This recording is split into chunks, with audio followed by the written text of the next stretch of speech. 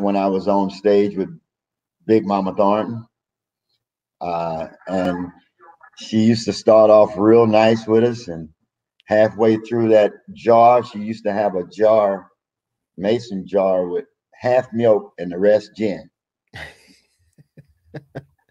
So as she drank through the show, and we know what time it is when we see half of it gone, we know we're getting ready to get a lesson, and it wasn't nice.